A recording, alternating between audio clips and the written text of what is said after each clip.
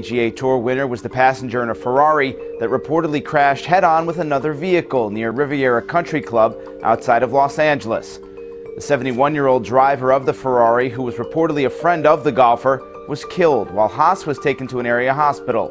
The 35-year-old was treated for non-life-threatening injuries and reportedly has no broken bones, though complained of pain in his legs. The driver of the second car in the crash was also taken to the hospital and treated for injuries. A third vehicle, driven by actor Luke Wilson, was involved in the accident after being clipped by one of the cars.